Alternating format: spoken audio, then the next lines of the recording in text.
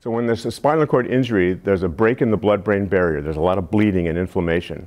And that triggers the glial cells around the injury, they're called astrocytes, to produce these molecules to form a scar. So these are part of the scar formation. They're a barrier kind of a molecule. But unfortunately, that barrier that's made by the scar to protect the wound entraps the nerve fibers so they can't regenerate. There are actually two big findings.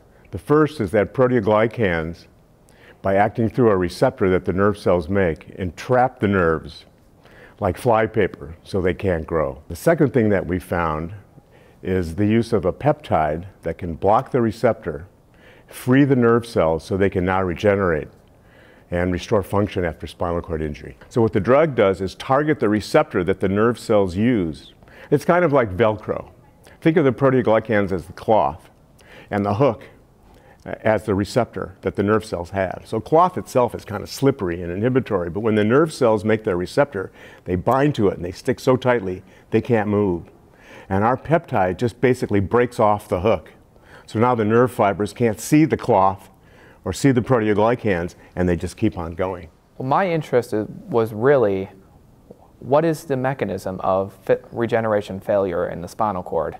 We actually designed several drugs in this process and tested them all in vitro assays without actually talking to Jerry about it. And one of them, which is published in this paper, worked very, very well in turning the receptor off. We designed the drug to have a shuttle.